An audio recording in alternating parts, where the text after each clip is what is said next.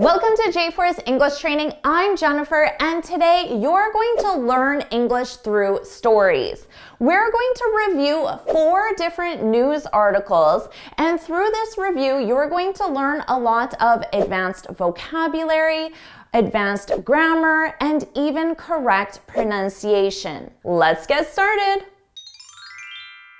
As you can see, we're talking about the new movie, Avatar: The Way of Water.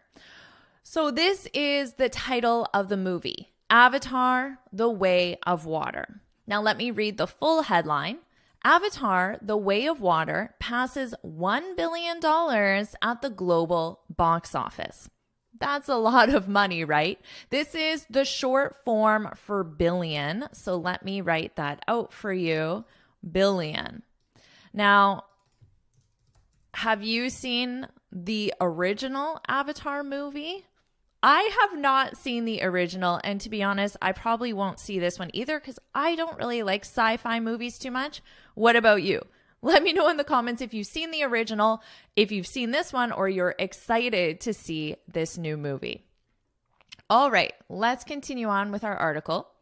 Avatar: The Way of Water has made $1 billion at the global box office in just 14 days, becoming the fastest film to pass the milestone this year.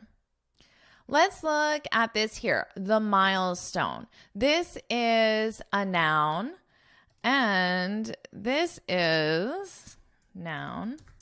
This is an important event, and it can be in business or in life in general. So what could be a milestone for you, an important event in your life?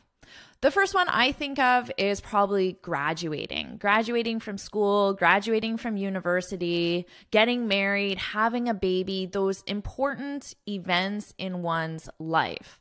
So you could say graduating was an important milestone for me. So notice here, I'm starting my sentence with what? What is this grammatically? I'm starting my sentence with a gerund, and this acts as the subject of my sentence, and we do this when we're making a general statement. Graduating was an important milestone for me. Now, you could use it in business as well. We might say, let's set a milestone to double our profits this year. So in this case, it's similar to a goal. And the verb that we use with goal is you set a goal. That's just simply when you make a goal, but we don't say make a goal. We say set a goal, and you can set a milestone as well. So pay attention to that verb choice. And this is the same thing as saying a goal. And notice when you reach a goal, you can also pass a milestone, which is another way of saying exceed. So they did more than $1 billion. They passed it. So the milestone for the film was $1 billion, and they passed it. They went beyond it. All right. So obviously a very successful film. Let's continue on. The long-delayed sequel has proved a hit with audiences despite wildly varying reviews. So a sequel is when there's the original movie. I don't know if you remember, but there was an original Avatar movie many years ago. And a sequel is when they create another movie. So it's part 1 is the original, and then part 2 is the sequel. And in the sequel, they continue the story. So you can think of it as easily, I'll just say part 2, or it could be 2 or more. They can have more than one sequel, and that is a continuation. Continuation of the original movie. It could be a TV a TV show as well. Now notice here, has proved. Prove is one of those verbs that actually has two separate forms that are acceptable in the third form, the participle. You could also say proven, has proven, and both of them are correct. So our verb conjugations are to prove, that's the infinitive. And then you have prove as the base, of course. And then we have proved, and then you can have proved or proven. Now, although both of these are correct, I would probably say that proved is more common. But I do hear proven enough that it's worth you knowing that both of them are acceptable and grammatically correct. But if you want to keep it easy, since proved is the past simple, you can also just remember proved as the participle as well. Okay, so here, to be a hit, has proven a hit. A hit in this case is something that is very popular or successful. So this is a really great idiom. So you might say our party was a hit. Our party was a hit. This means your party was very successful. It was popular. People enjoyed it. So ultimately it was successful. Our party was a hit. You could say, I hope our launch will be a hit. So notice this is in the future because I'm using I hope. I hope our launch will be a hit. So I don't know yet. Launch is when you introduce something new into the market. For example, a new product or service, you launch it. So you introduce it for the first time. So here, our expression is, this is a verb to be expression, to be a hit. Now, you need to conjugate your verb to be according to the subject and the time reference, of course, like always. So let's say you had more than one party or parties. Maybe you had an anniversary party, a birthday party, and a retirement party all in the same month. You could say our parties were, because we have the past simple with they, the subject is they were a hit. Our parties were a hit. Now notice I don't say our parties were hits, although a hit technically is singular, but I change my verb to be. I don't change my noun here. Our parties were a hit. I don't change it to hits, okay? So you conjugate your verb to be a hit, and let me just write out the meaning, to be successful or popular. So it makes sense they're saying the movie was a hit. It was successful. Well, why was it successful? Because it was popular. So they're saying the same thing, really, successful or popular. Let's continue on. It is one of only 3 films to surpass $1 billion this year, after Top Gun Maverick and Jurassic World Domination. So this is another example of a sequel, because there was an original Top Gun movie from, I don't know, the 80s, the 1980s or 1990s. I'm not sure. Long time ago with Tom Cruise. And then this year they made a sequel. So Top Gun Maverick is a sequel. So Top Gun Maverick, this movie is a sequel.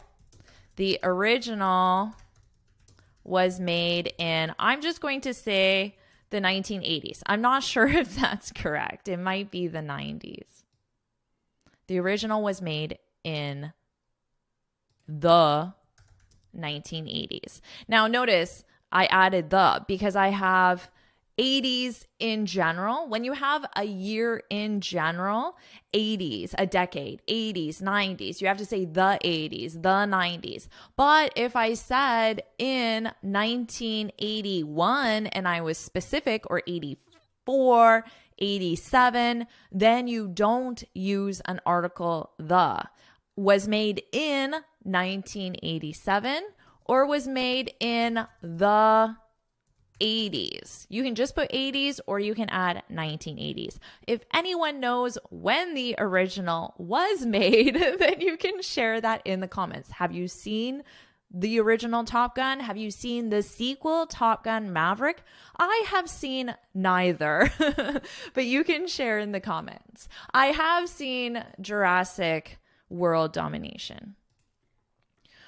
Okay, let's take a look at this. It is one of three. Now notice here, films. One of three films. Now the films is plural because it represents the three films. So there are three films. Now one of those three films. So that's why films is plural, even though we have one. So you might say, it was one of my favorite movies. Movies with an S. When you have one of, it means there are more than one movies, but you're talking about one specific, but the noun is plural, okay? But notice my verb is conjugated as singular. It was, because of the one. So that's why the subject and the verb is singular, but the noun is plural. So I might say, she, one of our best employee. Okay, so do I want employee or employees? And do I want she is or she are? Well, hopefully this is pretty obvious to you that we need she is one of our best employees, and then I need plural because in the company as a whole, there are many employees. So that can be a tricky sentence structure, but obviously a very common sentence structure as well. So get comfortable with forming sentences like that because you will use them a lot. Okay. So notice here, they changed it to surpass instead of pass. In this case, they're exactly the same. You can pass something, you can surpass something. I would say we generally use surpass when you're talking about money specifically, like a specific dollar amount. And then you can use pass because remember before they were talking about milestones. So you pass a milestone, but you surpass a specific dollar amount. And both of them just means you went beyond, you exceeded. Okay, let's continue on. However, director James Cameron has said his technologically innovative movie needs to make $2 billion to break even. Wow. If you know what this means, you know why I said wow. To break even. This is when your total cost is the same as your total profit. So expenditures or costs and your profit are exactly the same. So what you put out and what you get back are even. Even means the same. So basically he's saying the movie cost $2 billion to produce, to create. So they need to earn $2 billion just to break even. not to get any profit. Profit is additional money after your expenses. So if the movie makes $3 billion, $2 billion is the cost of the movie, and then $1 billion will be profit. So this is generally used in a business context, break even, but you can use this in your situation as well, like more everyday situations. Let's say you bought a house. Okay, so house price, I'll just say, yeah, price. You paid, let's say, $500,000. Okay, this was the cost of your house, $500,000. And then house sold, $500,000. At this case, you broke even. You didn't gain any money and you didn't lose any money. You broke even. So you might say, we broke even on the sale of our house. We broke even. Now, I took my verb break and I put it in the past simple. Again, you might say, let's say you bought a house during the pandemic when prices were really high, at least in North America, and you need to sell your house today when prices are low. That's not a good situation for you, right? So you might say, I hope we at least break even, which means I hope we at least get the exact amount of money we spent on the house. Now, any more money, then you would say we made. So in this case, if you sold your house for, I'm going to put it up here, house sold, let's say $600,000. Then you could say we made 100,000. K is the short form for thousand, and we verbalize it. 100K. We made 100K, 100,000 on the sale of our house. All right. Now, I'll just cover all the bases because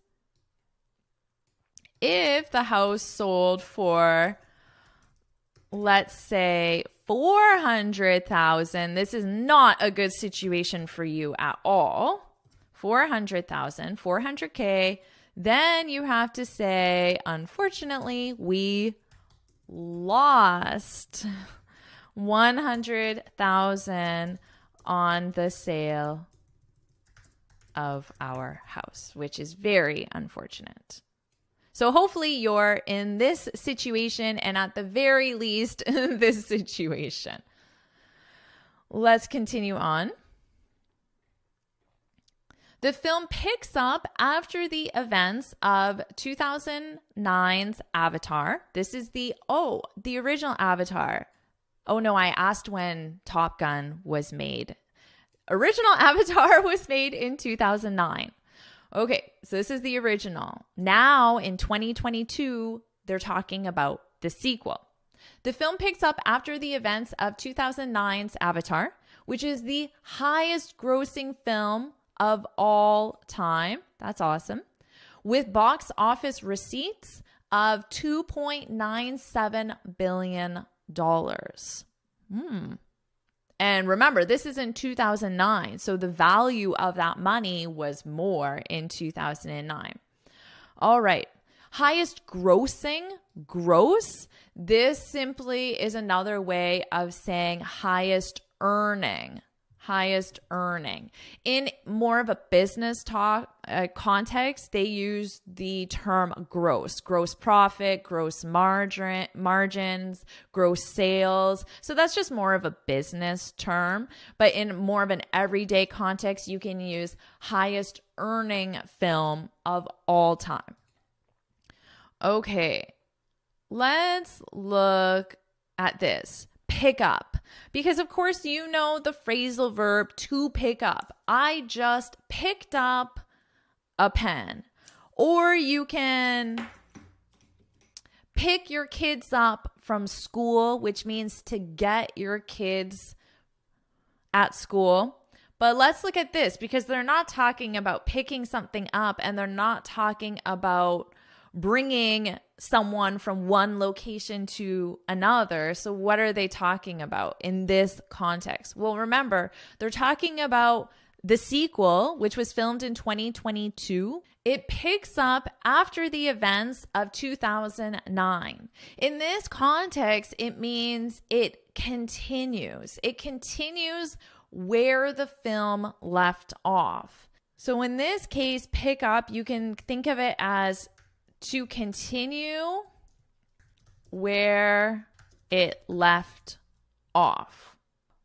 Now, this is a useful phrasal verb because we use it quite commonly in conversations. Let's say you're in a meeting and you're discussing your sales strategy for an upcoming product launch, okay? But you have another meeting you have to go to. So you end your current meeting, but you're not done talking. There's still more to discuss. You can say, let's pick this up tomorrow. Let's pick this up tomorrow. Let's pick this up tomorrow. So this is our conversation. Let's pick our conversation up tomorrow. So in this context, you can understand it means let's continue talking about the sales strategy. I don't remember what I said. Let's continue talking about our sales strategy. And we stopped talking about this one point. So tomorrow, when we continue our conversation, we're going to start talking about the last topic of this meeting. So let's pick up our conversation tomorrow.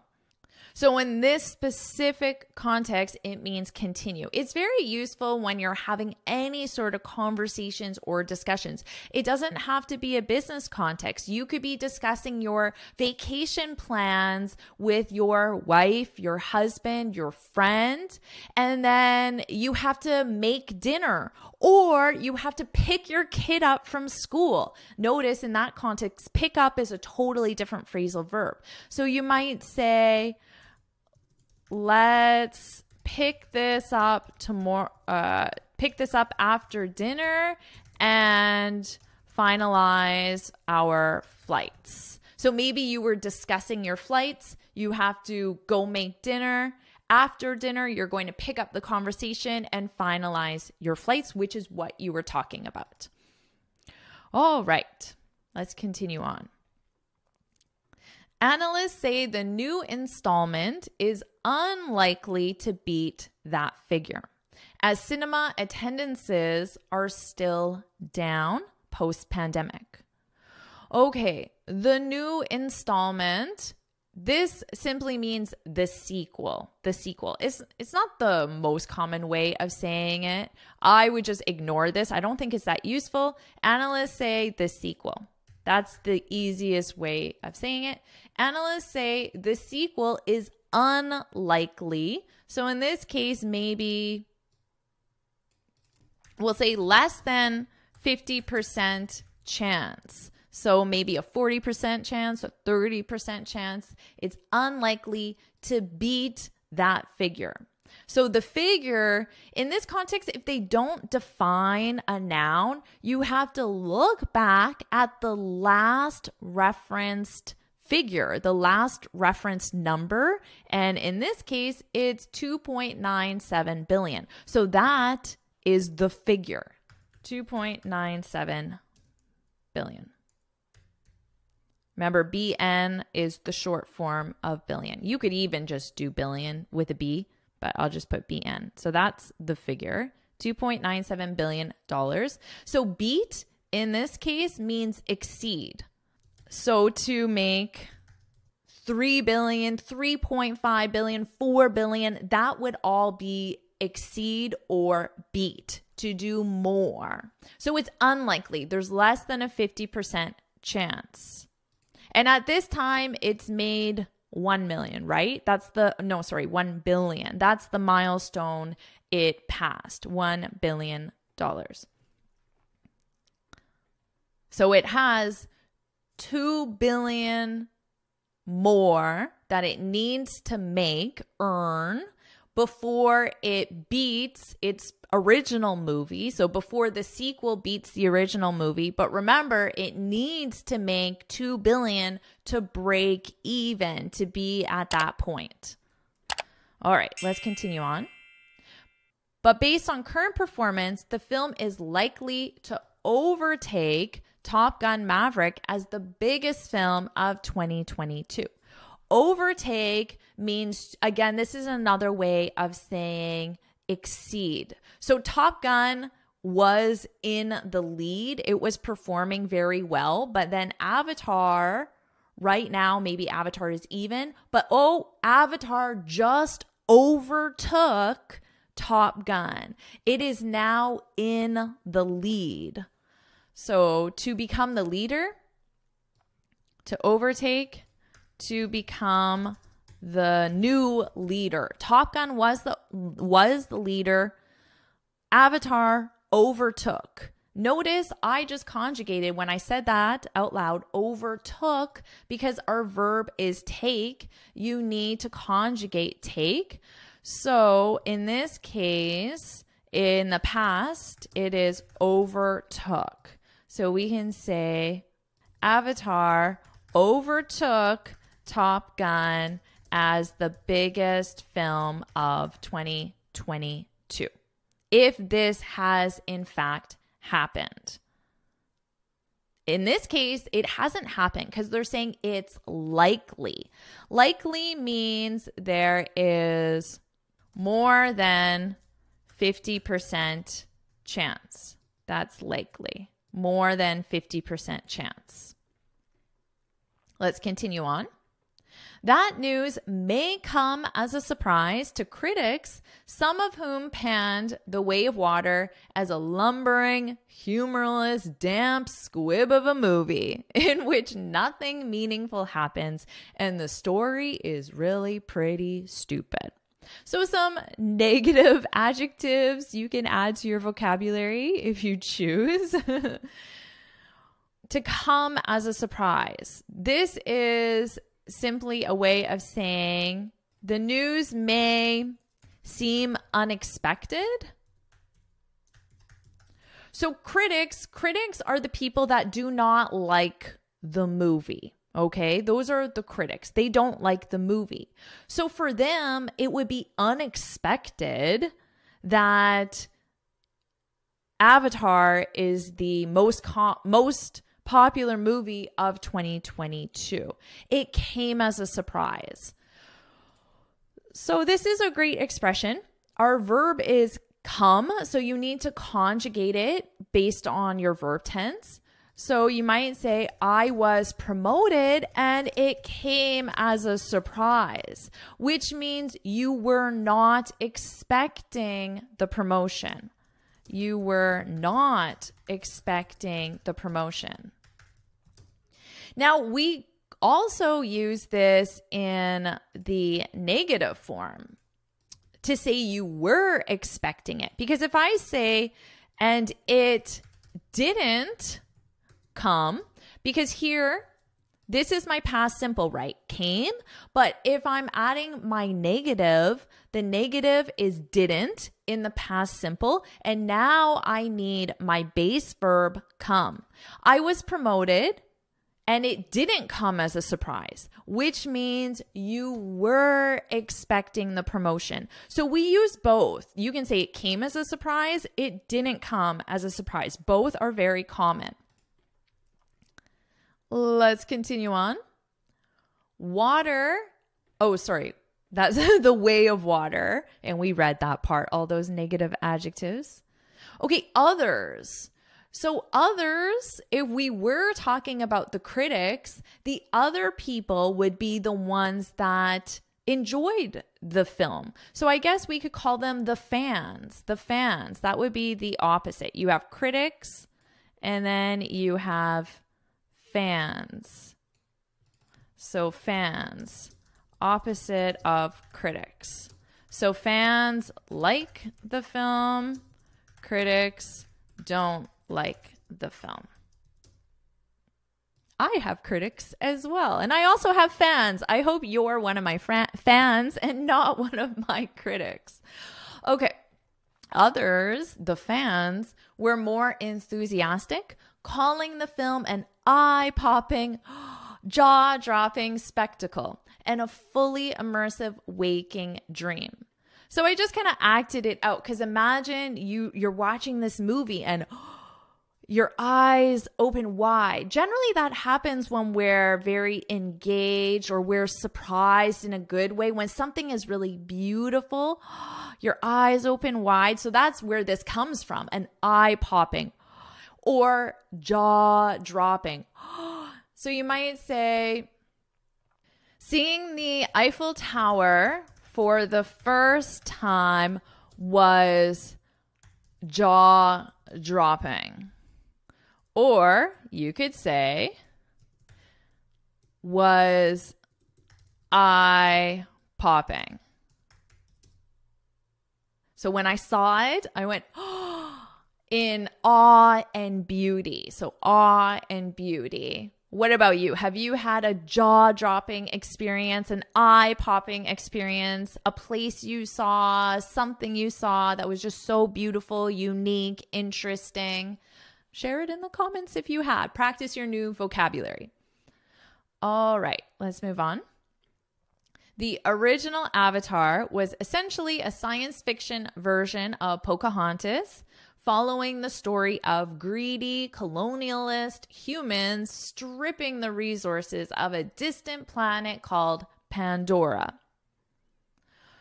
Greedy, you probably know what this means, but it's very common, so I'll just share it just in case. This is an adjective, and it describes somebody who is not generous. It's the opposite of generous. For example, my sister got a huge box of chocolates for her birthday, but she wouldn't share with anyone. She's so greedy. So it can be when somebody doesn't want to share their possessions, their money, their food. We use this commonly with food. I know probably you instantly think about money, but we use it a lot with food as well. So if somebody doesn't want to share their food with you, you can say, stop being so greedy. Stop being so greedy. So notice, stop, and now I have my gerund. Stop is a gerund verb. Our verb is the verb to be. She is. This is the contraction form. She is. She's. She is so greedy. So my verb is the verb to be. In the gerund form, I need being. Stop being so greedy. That could be something someone says to you if you don't want to share. Hopefully you're not greedy. The sequel is set several years later as Sully and Neytiri.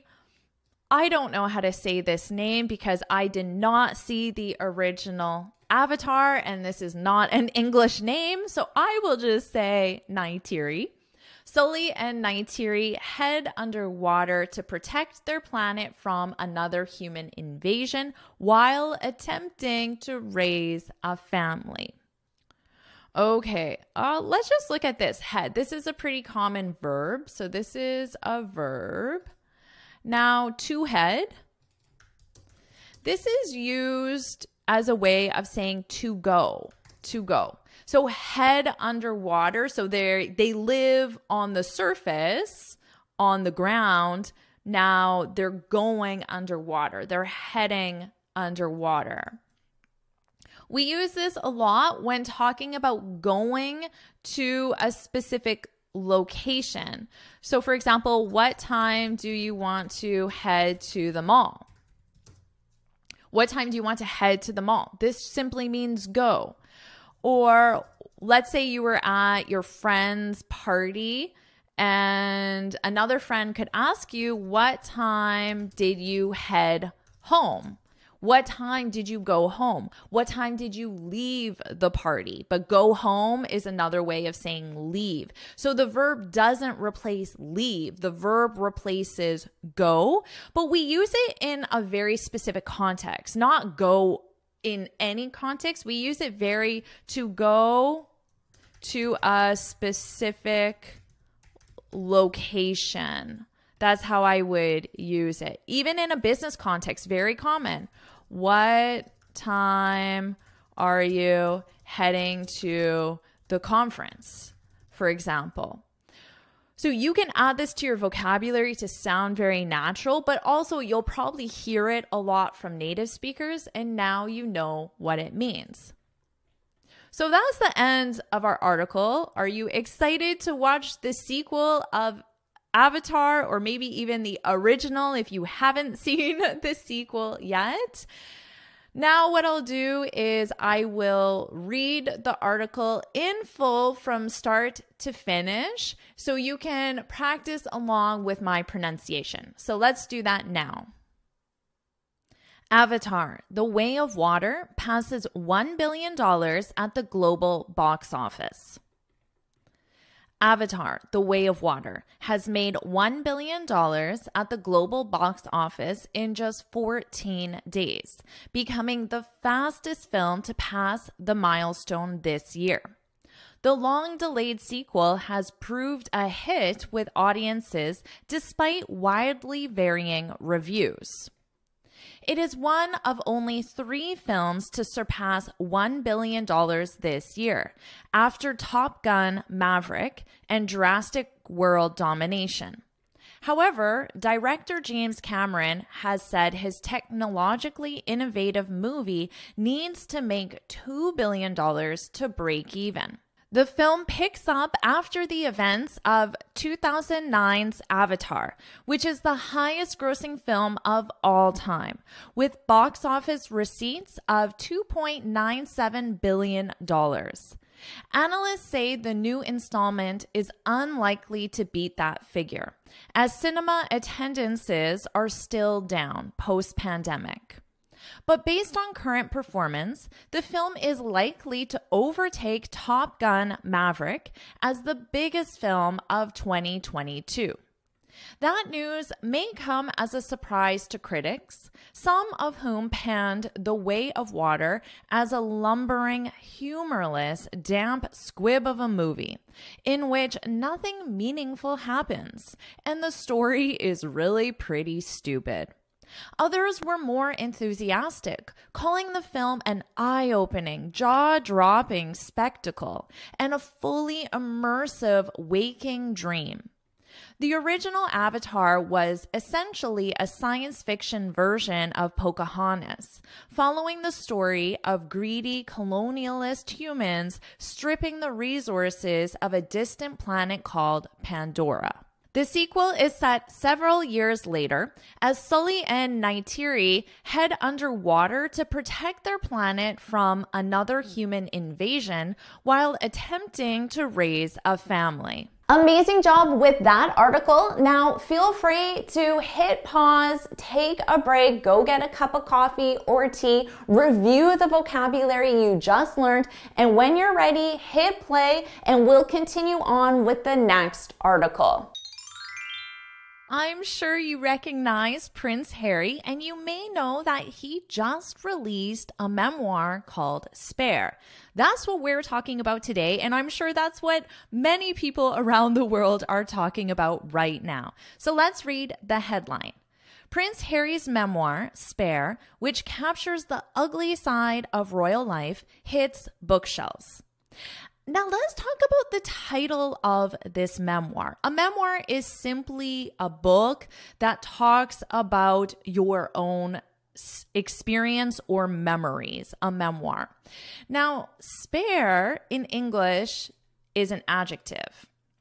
It's an adjective, and it means extra or additional. That's not in use. So not in use. So that means that's available. That's not in use. That's available. For example, I could say, do you have an umbrella? Now, if I wanted to be more specific, I could say, do you have a spare umbrella? Remember, as an adjective, it comes before the noun, and it just lets you know that I don't want your umbrella if you're using it. I want an additional umbrella that you're not using. So you might say, do you have a spare pen? If you're in a class and you're taking notes, or you want to take notes and you don't have a pen, you could turn to someone and say, do you have a spare pen? So I would guess that spare in this context is referring to the fact that he is like the extra member of the royal family, not in use, because there's no way he's ever going to become king, because his older brother William is going to be king. So he's like the spare. That's what I would guess. I don't know if that's true or not. Now let's talk about this. Hits bookshelves. Hits bookshelves. So hit is our verb, to hit. It's being used in a different way, of course, because hit is this. That's the verb to hit. But to hit a bookshelf, when a product hits a location, it simply means to become available. To become available. So I'll write that out because it's used in the context of when a product hits a location, it becomes available. So you might ask, let's say a new iPhone was released or is going to be released. You might ask, when does the new iPhone hit the store, hit the shelves, hit the internet? Because you can buy it online, right?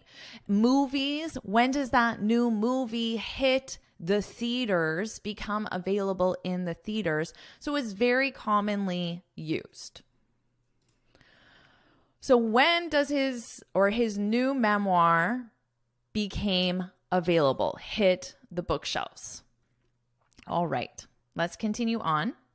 Prince Harry's memoir was released Tuesday. This is when it hit bookshelves, Tuesday. Not only offering. Right now, when I see this, not only, I know that later on in the sentence, they're going to say, but also. Not only, but also, because those two go together. So let's find out where they say that. Not only offering new details on the British royal family's bitter internal feud after days of bombshell revelations and promotional interviews. Whoa, that was quite long, actually. But also describing. So we use this expression not only, but also when we want to talk about two different benefits or features or points about one thing. So you might say the book not only talks about the royal family, but also talks about his relationship with Meghan Markle, his wife. For example, not only, and then you have your clause, but also, and then you have your second clause, your second point. So that's a very advanced structure. It's a nice structure, so you can practice using that in your own. We use this a lot in written English, but you can absolutely use it in spoken English as well. So we have not only, but also. Let's also look at this. Bitter, bitter, bitter. Bitter is an adjective. When someone is bitter, they're angry or upset about something that they just can't forget about. So let's say last week or 2 weeks ago, a friend didn't invite you to their party. So you're angry and upset. You were angry and upset at the time, but 2 weeks later, you're still angry and upset. So the anger and the feelings of being upset have lasted because of that event. That's when you would say, she's bitter. She's been angry and upset for a long time. Angry and upset about a past event, I'll say. And you're still angry and upset now. So the family's bitter feud. A feud is a fight. It's another way of saying fight. Their feud. I do hear this quite a lot in the media to describe when two people are fighting. It could be a family, it could be within a company, it could be friends, celebrities. I often hear them describe it as a feud in the media, but honestly, in my own speech, in speech with my friends, movies, I don't hear that a lot. I hear it more specifically in the media. In everyday context, we just say fight. The family's bitter internal fight. After days of bombshell revelations. Now, a bombshell is an announcement that has a really big impact. Because a bomb, imagine a bomb. Right? So imagine you deliver news to someone and there's a big impact of that. In this case, a revelation is information that wasn't available, secret information, and now it is available. And by describing it as a bombshell, it had a big impact. So that's a bombshell revelation. Just information being shared that has a very big impact.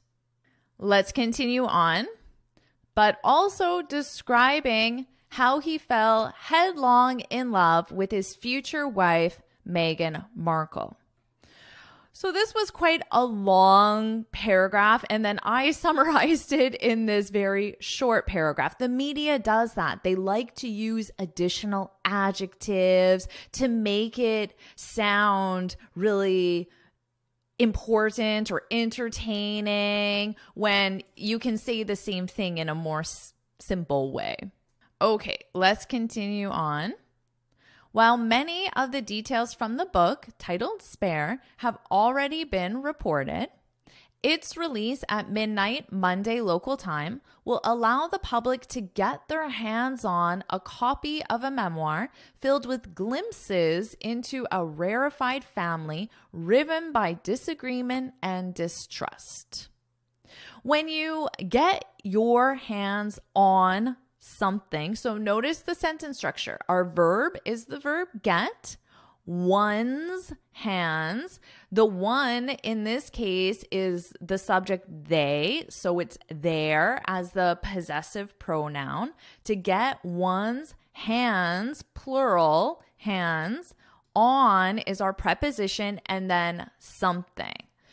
When you get your hands on something, it just means that you have it. And we usually use this when the something might be difficult to obtain, or there's some sort of significance in obtaining. Let's say there were only 10 iPhones that hit the shelves and I was able to get my hands on one. I was able to obtain one, and that is special or significant because there aren't many available.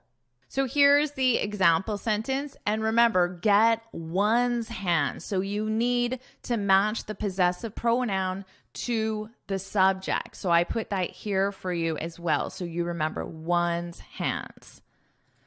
Let's continue on. Okay, with glimpses into.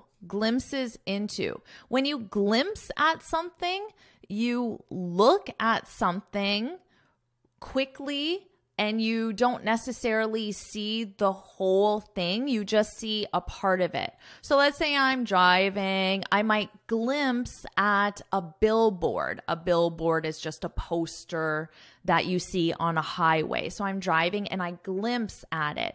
I can't stare at it or look at it for a long time because I'm driving. I have to pay attention to the road. So I might glimpse at it quickly. So to look at something quickly. So that, let me write that for you. So to glimpse at something is to look at something quickly. So in this context, if we get a glimpse into the royal family, it means we get to look at the royal family, but only briefly, because we only get to see what the memoir shares with us, right? So that's what it's trying to let us know. We get to look at the royal family, but only a little bit.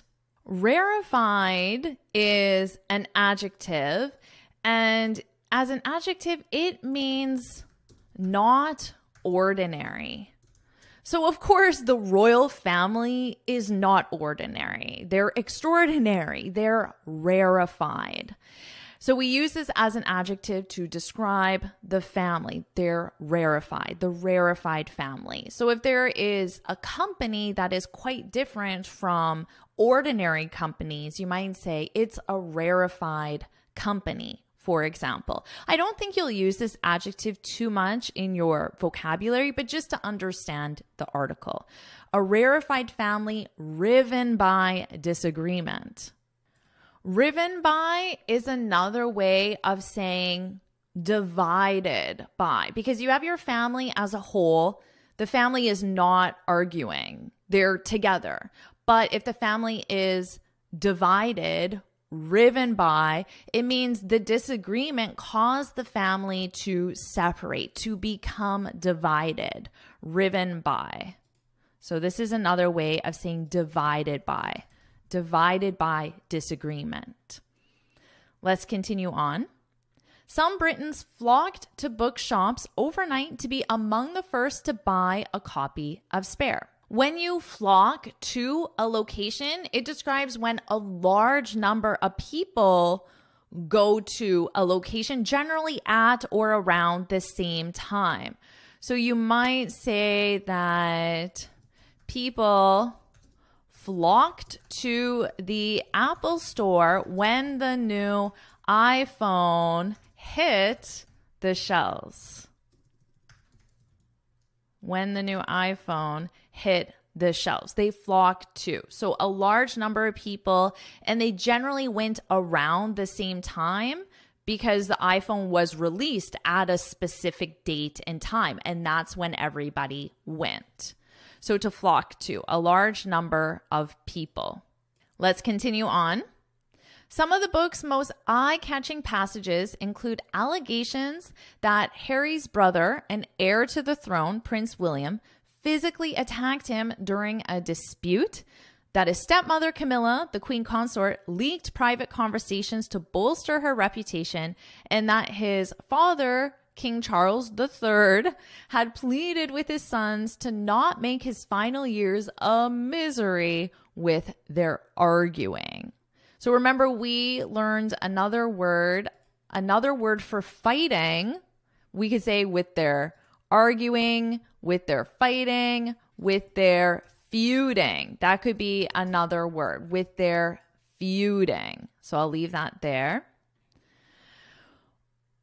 When something is eye-catching, it means that your eye is drawn to it. So your eye naturally goes to it.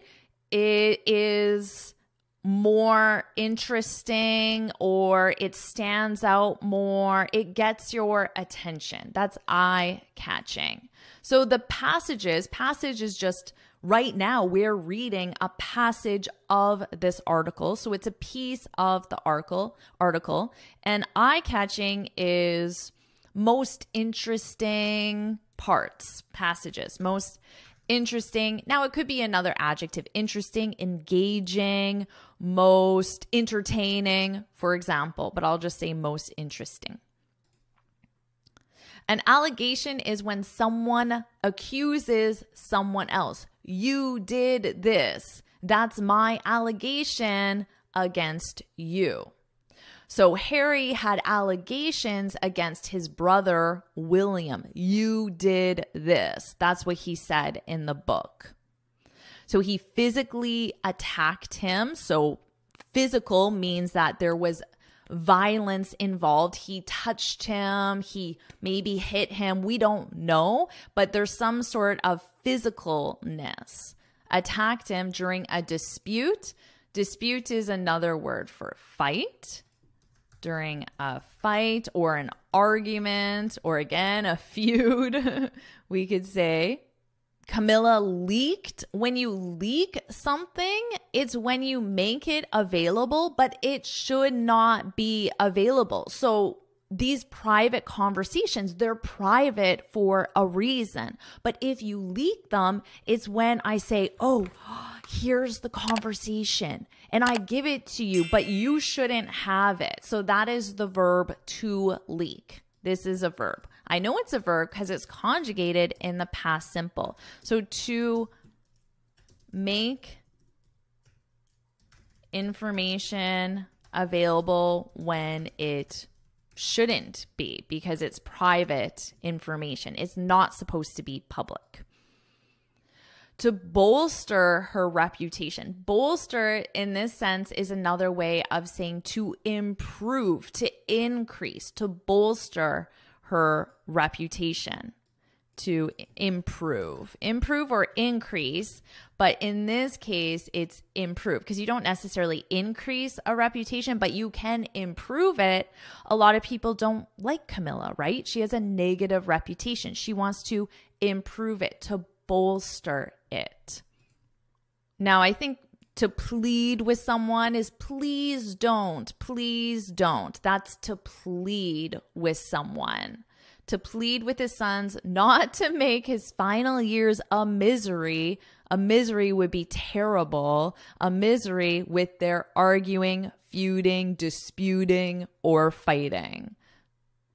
Let's continue on. The publication of such a frank and revealing account is a near unprecedented event in the centuries-old history of Britain's royals, who, as Harry has pointed out, double as both a family and national institution. The book has led to questions over whether it could deal lasting damage to the monarchy, even asking whether its future existence is now less certain. Okay, a frank and revealing account. Frank is another way of saying honest, an honest. And revealing, I'll just write this first, honest. Revealing is when you share a lot of details. So that comes from the verb to reveal, which means to share with details. So to reveal a lot of details or information, to share. Share a lot of details or information. And then frank means honest. An unprecedented event is an event that doesn't happen very often. It's never happened. It's unprecedented. Now, unprecedented on its own means that it's never happened before. But when you say near unprecedented, it means that it's almost. So near means almost in this sense. So it's implying that it's almost never happened before. And the event is sharing so much information about the royal family publicly, leaking that information, giving you a glimpse into the private life of the royals. Okay. And our final paragraph. Harry has said that he still wants a reconciliation with his family. When you have a reconciliation, it's when, so two parties, they're disputing, they're feuding, they're fighting. But if they reconcile, which is the verb to reconcile, is when they come back together as a family. So right now there's Prince Harry here, and there's Prince William, Prince Charles, or King Charles here. They're divided, right? So to bring them back together, that's to reconcile. Reconciliation is just the noun of it, to reconcile. We use this a lot in a legal context because if a husband and wife, they separate, which is a legal event when they no longer want to be married. But then if they reconcile, it means they do want to be married again and they do not end their marriage. That's reconcile. So to become friendly again after a dispute, to reconcile. So he wants to reconcile. He wants a reconciliation with his family and believes one is possible, but asked whether he had burned his bridges with his father and brother. To burn one's bridge is an idiom. So imagine right now, if I'm here and I want to get there and there's a bridge, I can easily go back and forth between the two, right? But if I burn the bridge is no longer there. I can't get there, right? So it's when you act in a way that makes reconciliation impossible, or act in a way that it's impossible to get to something else. So a lot of people are advised when you quit your job, don't burn your bridges, because you want to be able to go back to that job in the future. How could you burn your bridges? Well, if you tell your boss, you were the worst employer I ever had, I hated working for you, you're a jerk, and you do something that makes it so your employer would never want to work with you again. So that bridge to that job is gone, right? So here I've added the definition and the example. Don't burn your bridges when you quit. So be very polite, friendly, because you may need a reference from your company, or you may want to go back to that company in the future. So that's the article. I'm sure there's a lot more interesting details about this new memoir, Spare. Are you going to read it? Share it in the comments if you plan on reading this memoir. And now what I'm going to do is I'm going to read the article from start to finish in full so you can practice along with my pronunciation. Let's do that now. Prince Harry's memoir, Spare, which captures the ugly side of royal life, hits bookshelves.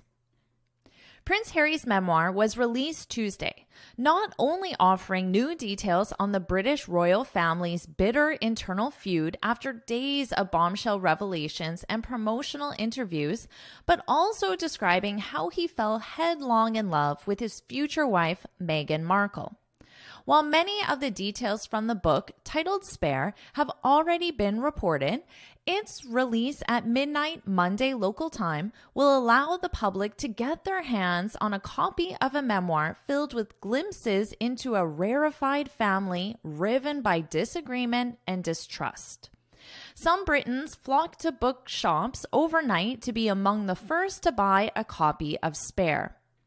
Some of the book's most eye-catching passages include allegations that Harry's brother and heir to the throne, Prince William, physically attacked him during a dispute, that his stepmother, Camilla, the queen consort, leaked private conversations to bolster her reputation, and that his father, King Charles III, had pleaded with his sons to not make his final years a misery with their arguing. The publication of such a frank and revealing account is a near unprecedented event in the centuries-old history of Britain's royals, who, as Harry has pointed out, double as both a family and national institution. The book has led to questions over whether it could deal lasting damage to the monarchy, even asking whether its future existence is now less certain.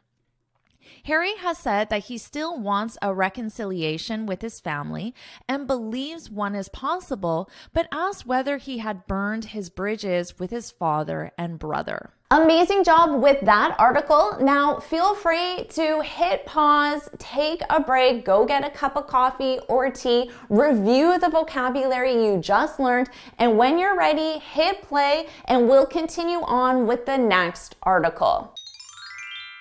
We're talking about one of the most popular stores around the world, Walmart. Do you shop at Walmart? I'm sure it's very popular in your city, right? If it is, let us know in the comments. And we're talking specifically about bags. So let's read the headline. Walmart bans single-use bags in more stores.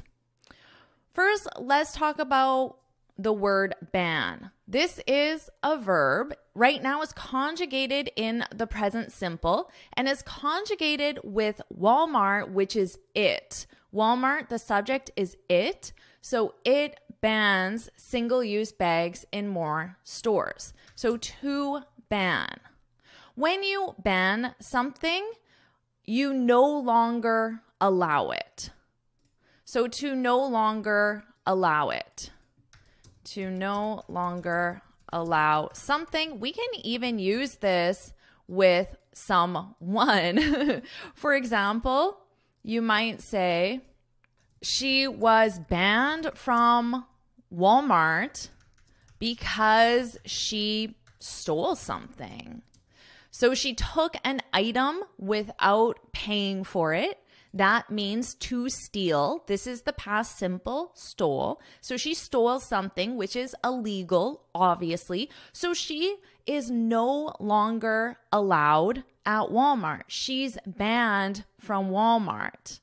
Now, we use this with things like bags. You can use it with certain products like smoking. Smoking is banned in almost all public places, at least in North America.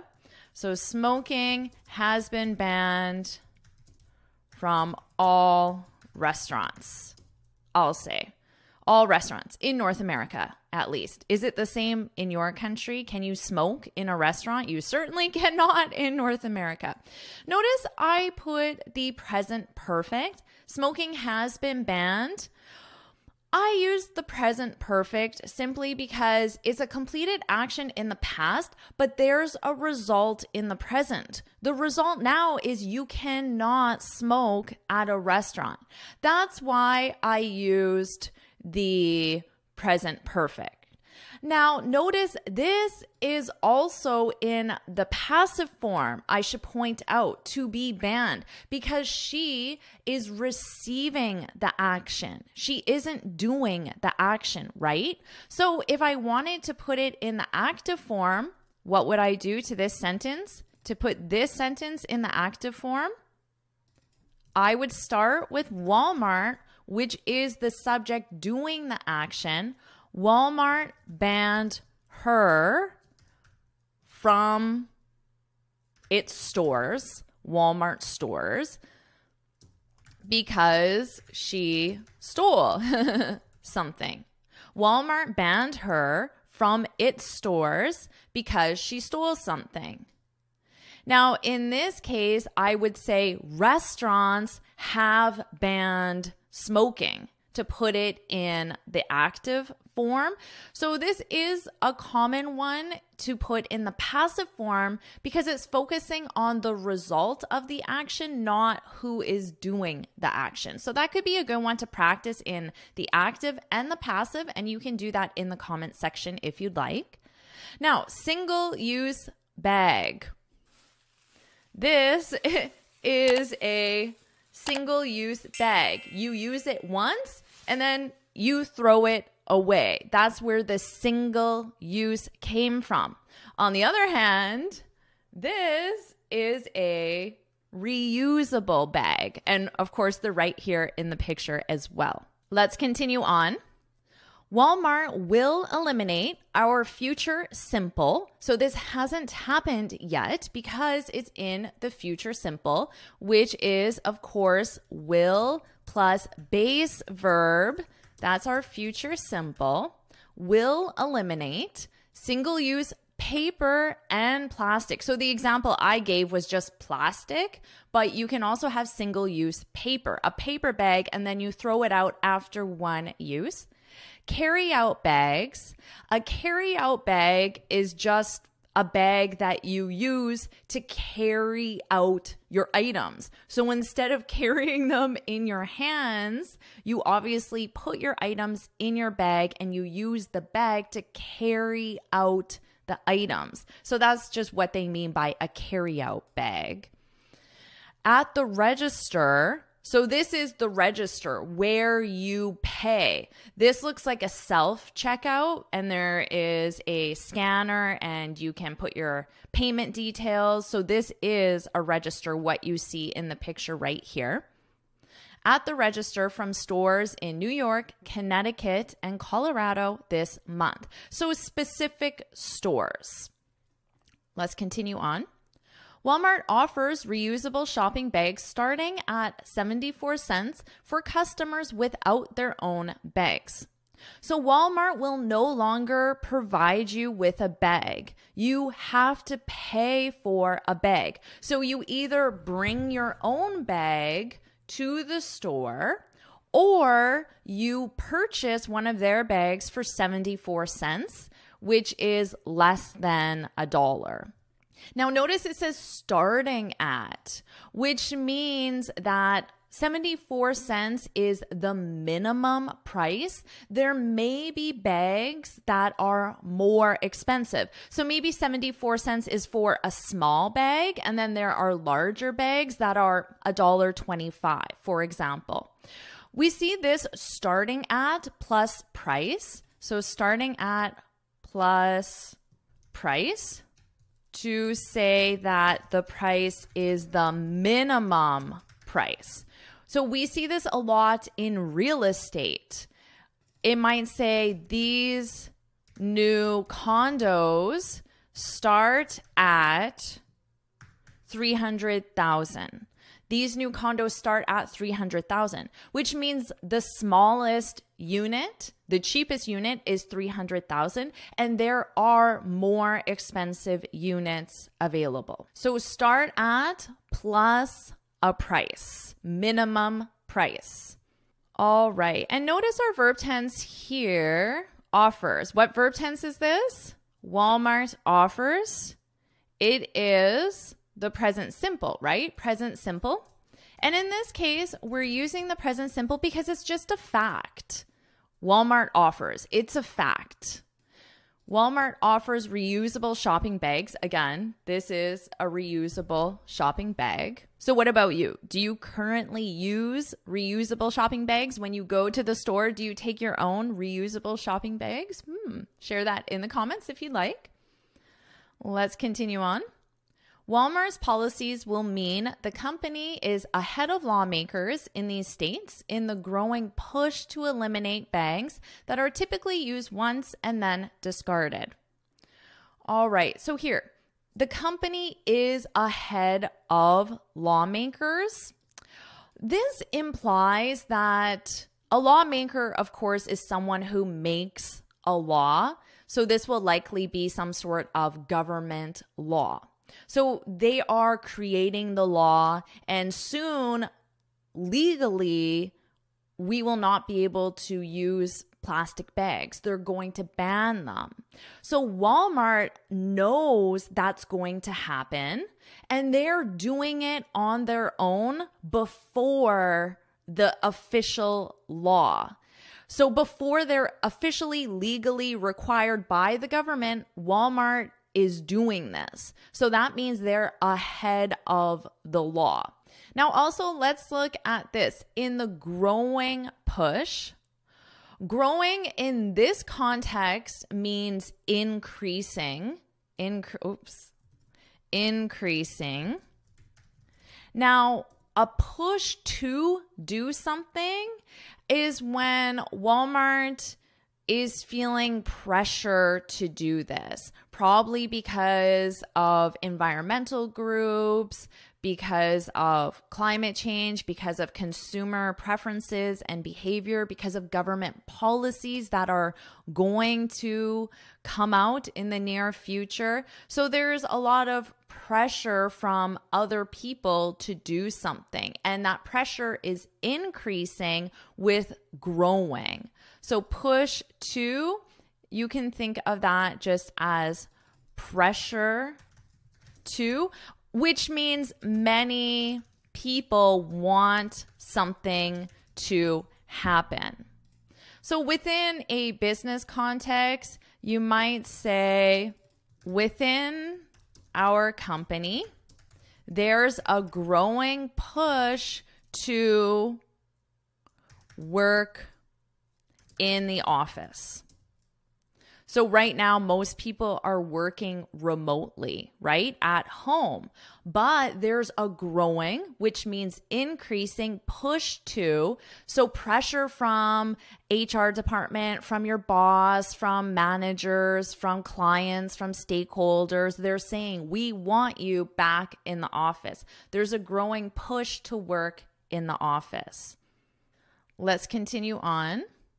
Oh, I'll just point out discarded is another way of saying thrown out, and then discarded, thrown out, which means put in the garbage.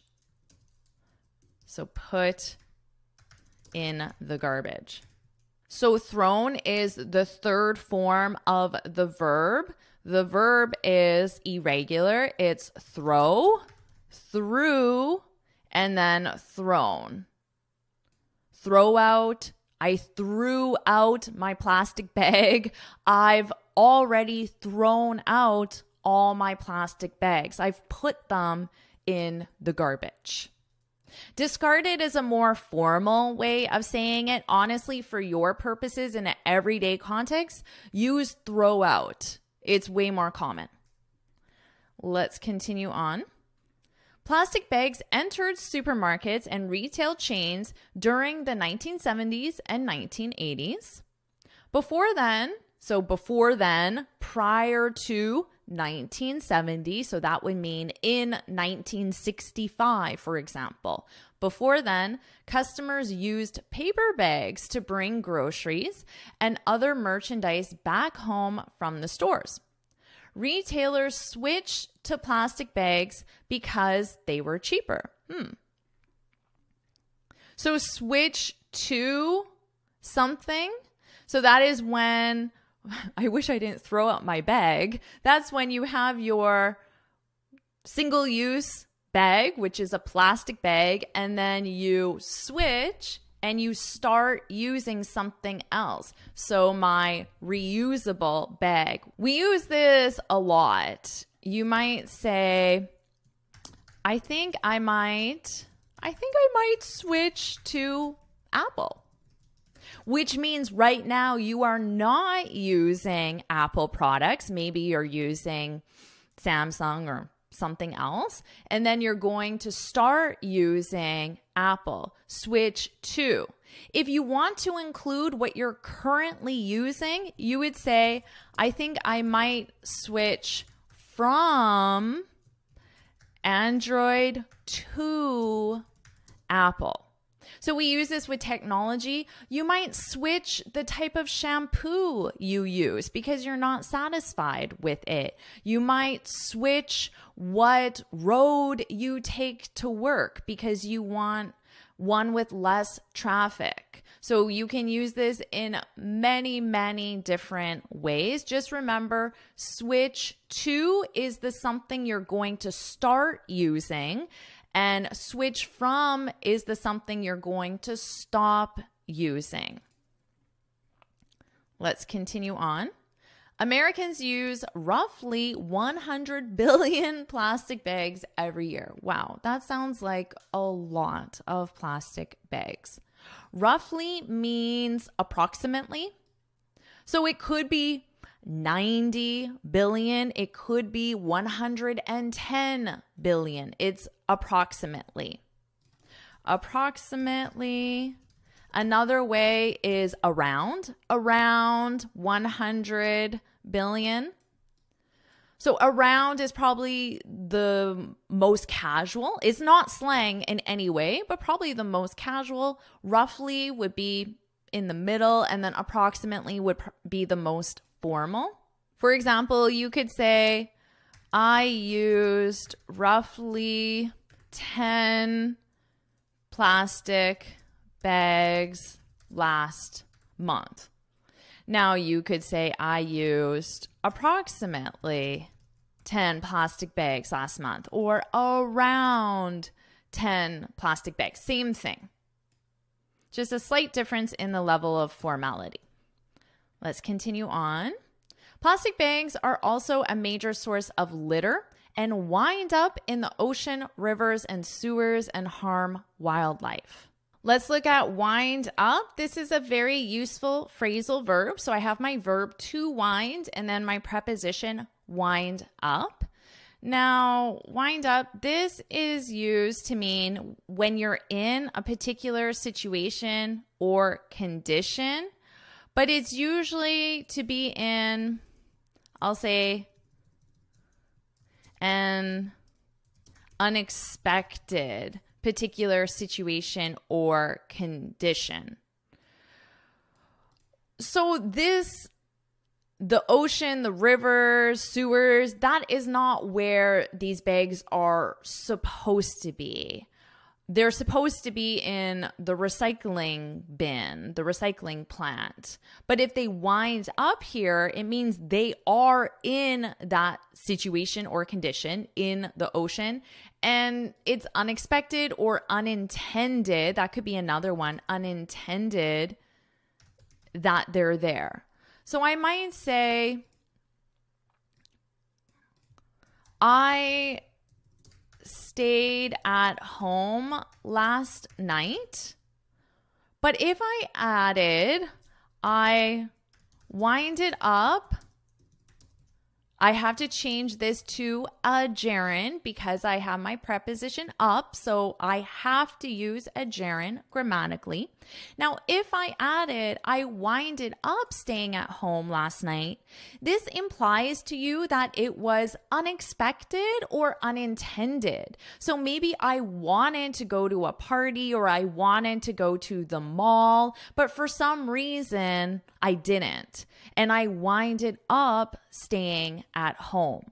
So that's all it does. It just talks about the end condition or situation or location, but implies that it was unexpected or unintended. So I'll write the original sentence, I stayed at home last night, because if I just say this, you have no idea if I wanted to or if I didn't want to. But if I add wind it up, then you understand that wasn't my original intention. Just like the intention for these bags is not to be in the ocean. So let's continue on. Plastic bags do not biodegrade, and only 10% of them are ever recycled. Biodegrade is what happens when it is recycled. So when it biodegrades, it goes back into a different material that can be recycled, reused, but plastic does not do that. Paper bags, on the other hand, this is a great expression to show contrast, because here we're talking about plastic bags. Now I want to switch to paper bags so I can use on the other hand. Paper bags, on the other hand, are more easily recycled than plastic bags and are biodegradable. So paper bags do break down into particles that can be recycled, reused. But some states and cities have moved to ban, so to not allow paper bags, because they are carbon intensive to produce. Adding carbon intensive, this means they take a lot of carbon. So they require a lot of carbon. Require a lot of carbon. We use this quite a lot, to be honest. I could say this job is very labor intensive, which means labor in this case means I'm like using my physical strength. This job is very labor intensive. I have to lift a lot of heavy objects and heavy boxes, and I'm very exhausted at the end of the day. Labor intensive. We use this with time intensive. This task is very time intensive. So maybe it's not a difficult task, but it takes a lot of time. So when you add intensive to the noun, it simply means require a lot of, and then whatever that noun is. So that's our article. I hope you learned a lot of great vocabulary and grammar, and hopefully now you will start using reusable bags if you don't already. So now what I'll do is I'll read the article from start to finish so you can focus on my pronunciation and practice along with my pronunciation. So let's do that now.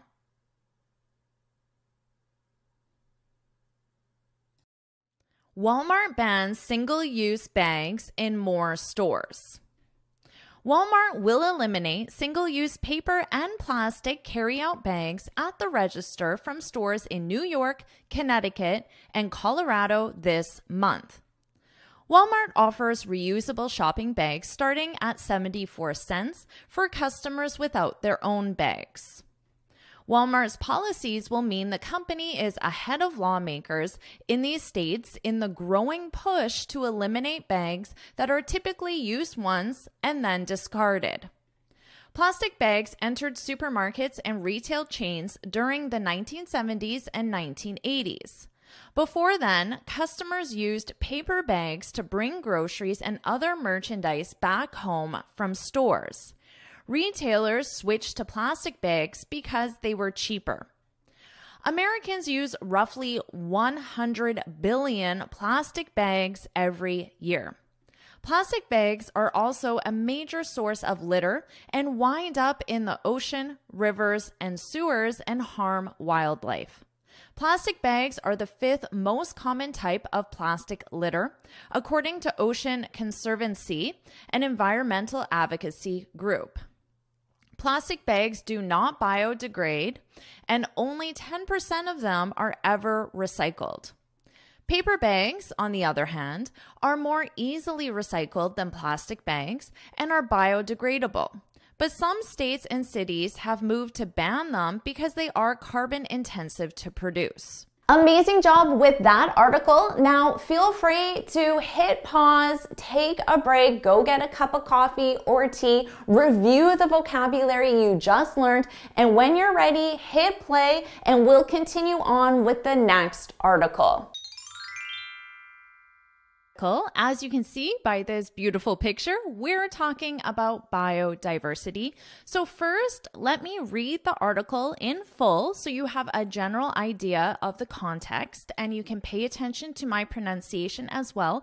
And then I will explain some key vocabulary and grammar points. So I'll read the article in full now. Biodiversity. Can we set aside a third of our planet for nature? It's being called a last chance for nature. 100 countries backing calls to protect 30% of the planet. The aim is to reach this goal by 2030 and conserve forests and other vital ecosystems in order to restore the natural world. The 30 by 30 target is the key ambition of the UN Biodiversity Summit, COP15. But as the talks in Montreal, Canada move into their final days, there is division over this and many other targets. Scientists have warned that with forests and grasslands being lost at unprecedented rates and oceans under pressure from pollution and overfishing, humans are pushing the earth beyond safe limits. This includes increasing the risk of diseases like SARS, CoV-2, Ebola, and HIV. spilling over from wild animals into human populations. Under the proposed agreement, countries would sign up to targets to expand protected areas, such as nature reserves. It draws inspiration from the so-called father of biodiversity, the biologist Edward O. Wilson, who called for half of Earth to be protected. But there is debate over how much land and sea to include, and some scientists fear the targets may be diluted. So now let's talk about some of the key vocabulary and grammar concepts. If there's a specific word you don't understand or grammar concept, feel free to leave it in the comment section and I'll do my best to answer it. So let's start right at the title here, biodiversity. Can we set aside a third of our planet for nature? Excellent question. I certainly hope we can.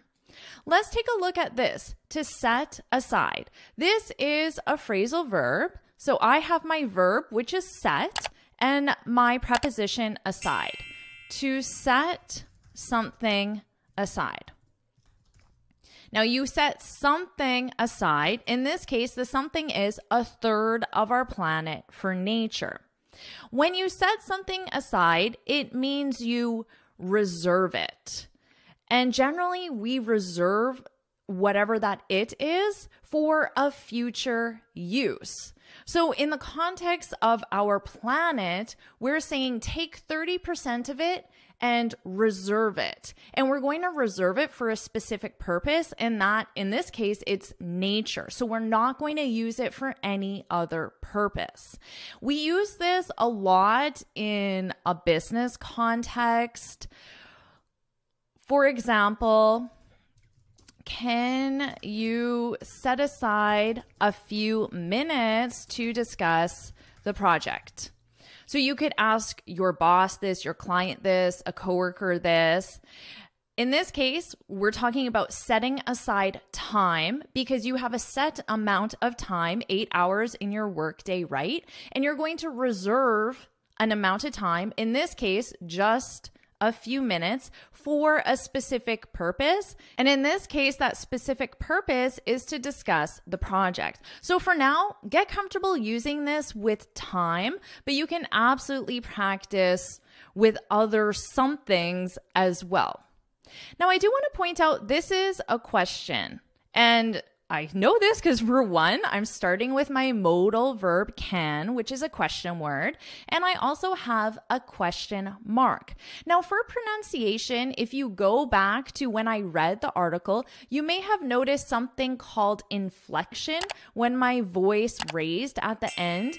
We do that for yes or no questions. So I'm going to read this again and notice how my inflection rises so my voice is higher at the very end of this word because it's a question. Can we set aside a third of our planet for nature? Nature. Remember, we do that for yes or no questions. So inflection for yes, no questions. Let's continue on. It's being called a last chance for nature. 100 countries backing calls to protect 30% of the planet. Okay, what does it mean to back calls? Are we talking about a telephone call? In this case, the call is to do something specific. You can call on someone to do something. For example, I call on the government to protect the environment. I'm not calling the government. I'm calling on the government. I'm requesting that they do something specific. Now, when I back a call, the verb to back, it means to support. So it's saying that 100 countries support protecting 30% of the planet. And remember, this call represents the request to do something. That's the call in this case. And back means to support. So let's think of an example. What could I say? the client wants us to back their price increase. Notice how I put the client singular, but then I put my possessive as a plural, their price increase. Native speakers do this because the client could be male or female. And when we don't want to be gender specific, we use their. This isn't official in the dictionary. It's a force of habit.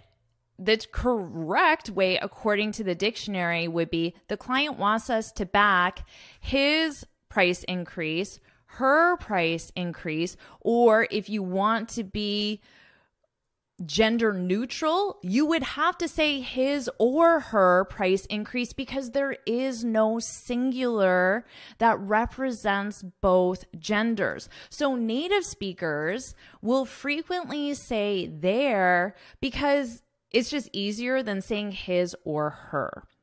Just keep that in mind though, because for your IELTS exam, this is not currently a grammar rule, is just something that we do. The client wants us to back his price increase. In this case, back, remember, it means support. You probably know this, or it might make sense to you when you think of the expression, the idiom in English, I got your back, I have your back. If you say that to someone, it means I support you. Don't worry, I have or I got your back. We use it with both the verb have or the verb got. Both of them are very common. I have your back, I got your back, and that means I support you. So that is where this comes from, perhaps, but now you learn this expression as well. So let's continue on. The aim is another way of saying goal. So if you want an alternative added to your vocabulary that sounds very formal and advanced, you can use aim. The aim of my project is to instead of the goal. The aim of the proposal, the aim is to reach this goal by 2030 and conserve forests and other vital ecosystems in order to restore the natural world. Vital is a great word to add to your vocabulary. It means necessary ecosystems and other vital. When something is vital, you cannot have an option without it. It has to be there. It's necessary. And other vital ecosystems. So for our planet, we can't not have fish in the sea. That would create widespread disaster across the world, right? So fish in the sea are vital. They're necessary. And an ecosystem is just one element of the world, one natural element of the world. I'll teach you an advanced sentence structure that you can use with the word vital, because we commonly say it's vital that I talk to the client today. So it's saying it's necessary, but vital sounds very strong. It sounds like if I don't talk to the client today, something bad will happen. It's vital. So it's very strong. It's almost a little dramatic. It will definitely get someone's attention. If somebody says it's vital that I talk to you today, I would want to know what that person wants to tell me because it sounds very important.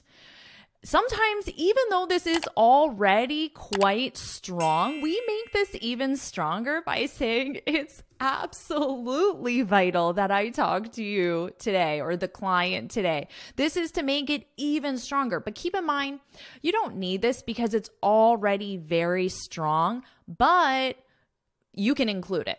So you might say, it's vital that I become a fluent and confident. I always like to add confident because I know a lot of students who are fluent, but they're not confident. So I always like to include both of those. It's vital that I become a fluent and confident English speaker. Now, it might be vital because you won't get the job without it, right? Or you won't be able to get a promotion without it. So this is a very nice sentence structure. And notice the sentence structure. To be vital, it is vital that, okay, that. And then you have a clause. A clause is simply a sentence. We have a subject, a verb, and an object. So to be vital, that, and then your clause. Practice that in the comments below. Let's continue on. The 30 by 30 target. This 30 by 30, well, think back. It was right here, 30%, right? By 2030. So it's just a clever way of saying 30% by 2030, 30 by 30 target is the key ambition of the UN Biodiversity Summit, COP15. You've probably heard about COP15. It's been in the news a lot recently. But as the talks in Montreal, Canada, woohoo, Montreal. I live 2 hours from Montreal, by the way. But as the talks in Montreal, Canada move into their final days, there is division over this and many other targets. If there's division means separation, right? So it means some countries want this, some countries want this. There's division. I guess another way of saying it might be disagreement. Disagreement. That's a good one. And notice our preposition. When you're learning a new word, it's useful to understand how it's used in a complete sentence. You need the preposition over. Division over something. And we would use over with disagreement as well. Disagreement over something. And the something being this. So the this, I guess, is the 30 by 30 target. And many other targets. Scientists have warned that with forests and grasslands being lost at unprecedented rates and oceans under pressure from pollution and overfishing. Okay, let's just stop there because it's quite a long sentence. Unprecedented, unprecedented, unprecedented. When something is unprecedented, it means it's never happened before. It's never happened before. So this is the first time it's happening. The fact that forests and grasslands are disappearing, I'm just going to say 10% per year. No idea if that's correct. That has never happened before. It's unprecedented. Unprecedented rates and oceans under pressure from pollution and overfishing. Over added to the verb fishing. Overfishing means fishing too much. Fishing too much. Fishing too much. Overfishing. Humans are pushing the earth beyond safe limits. When you push something beyond a limit, so this is the limit, and Earth is right here behind the limit. And the limit is you can't go beyond this, okay? But when you push it, it means you're going more than what is wanted or needed or required. So we use this a lot when we're doing tasks. I might say this, what task? This accounting problem is pushing us beyond our limits. And in this case, what could your limits be? Well, it could be your knowledge. So your knowledge of accounting is here, but this project requires your knowledge to be here, greater than what it currently is. So it could be your knowledge, it could be your time, your resources, many other things that could represent that limit. So that's a good expression, pushing beyond the limits there. Let's continue on. This includes, so they're listing how the earth is being pushed beyond its limits, more than wanted, needed, required, necessary. This includes increasing the risk of diseases like SARS, CoV-2, I don't know what this is, CoV-2, Ebola, and HIV. Spilling over from wild animals into human populations. When something spills over, it's another way of saying transfers. So let's say this problem is in the accounting department, which is here. But then I have the marketing department here. The problem should stay in the accounting department, but it might spill over into the marketing department, which means it transfers into the marketing department. So now that problem is in two places. So we do use this for general problems. So you might actually, a good example I just thought of was, my work is spilling over into my personal life. So your work should be here at work, but it's spilling over, it's transferring to, it's affecting. So I guess that's an easy way to think of it. When a problem or issue in one area starts affecting another area. So one area in this case is work, and the other area is your personal life. That happens a lot, right? It could be a conflict with someone is spilling over into another relationship, for example. So that's a good expression. Practice that one in the comments as well. It's more of an advanced sentence structure. And notice this double preposition, over, but then if you want to specify the part that's receiving the problem, you have to use into. Is spilling over, and then this into belongs to the area that's receiving it. So notice that for forming the sentence correctly. Let's continue on. Under the proposed agreement, proposed means that this has not been officially signed. So it's just proposed. It's not official. So something that has been suggested or recommended, but not official yet. Yet meaning that it can be official in the future, but it's also possible that it won't be official. Under the proposed agreement, countries would sign up to targets to expand protected areas such as nature reserves. It draws inspiration from the so-called father of biodiversity, the biologist Edward O. Wilson, who called for half of Earth to be protected. So here we're seeing this again. He's not calling, he's not making a call, he's requesting something specific happen. So I don't know if I wrote the definition before, so I will now. To call for something, to request something specific to happen. For example, the activists called for laws to protect the environment. They requested. Let's continue. But there is debate over how much land and sea to include, and some scientists fear the targets may be diluted. Notice our preposition here, debate over. There's debate over something.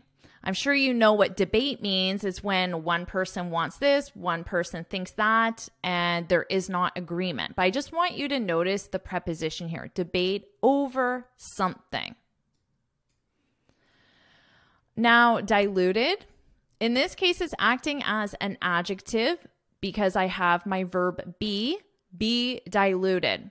When you dilute something, you make it less strong. This is actually commonly used in cooking. So let's say I have this small glass of water, right? But let's say this is entirely lemon juice. That would be very strong. If I took a sip of that, it would be very strong. So if I want to dilute it, I need to make this less strong. How do I do that?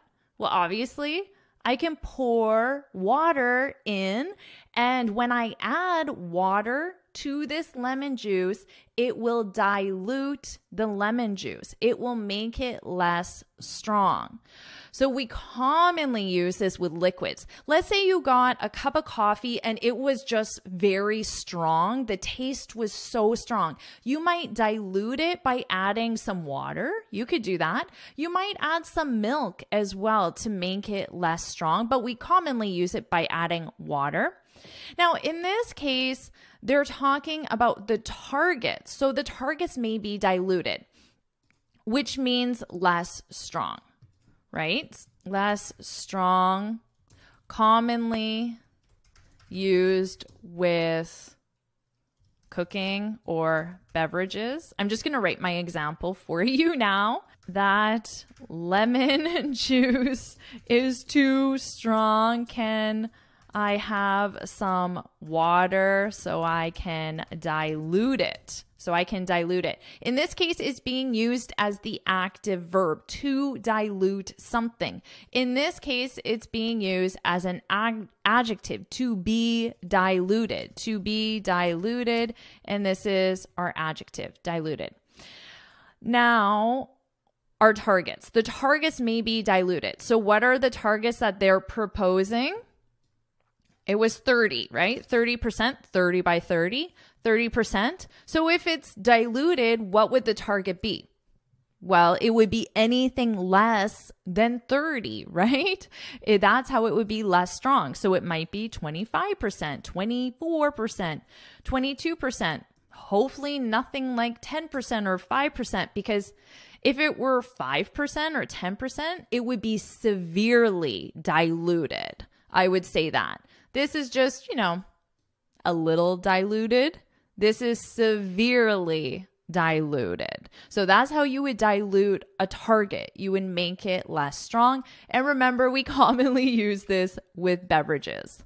So that's the end of our article. I hope you enjoyed it and enjoyed all the vocabulary and grammar. And the topic is very interesting, isn't it? I wonder if your country is going to participate and reserve 30% of your country just for natural environment. Do you think that's a good idea? Share your thoughts in the comments below, and I hope you enjoyed this lesson.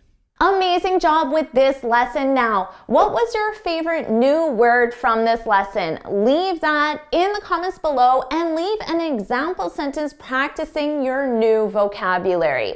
And if you found this lesson helpful, please hit the like button, share it with your friends, and of course, subscribe. And before you go, make sure you head to my website and get your free speaking guide. In this guide, I share 6 tips on how to speak English fluently and confidently. And until next time, happy studying!